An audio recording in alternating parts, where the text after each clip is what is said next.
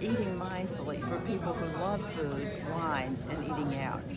I'm here at a great place for all three. It's called Caffe Classico.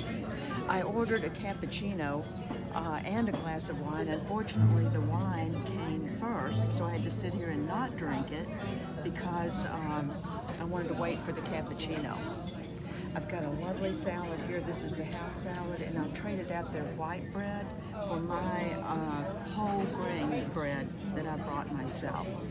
So that's what I've done so far. I'll check in with you later about more ways to eat mindfully. I'm back.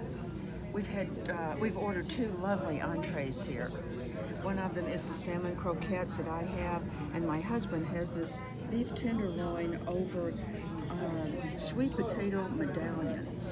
The meal is so much more enjoyable if you will stop at points and just put your fork down and really savor the chewing and tasting of your food, which is what I was doing earlier with my salad, and I'll do the same thing with these croquettes.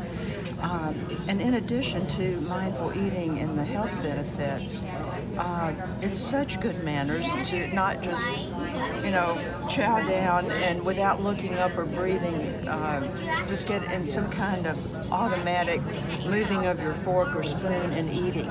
So that's what I'd like to pass along tonight. It's a simple thing, everybody knows it, but you have to remind yourself to do it, because if you're distracted or emotional or whatever, you'll tend to forget that.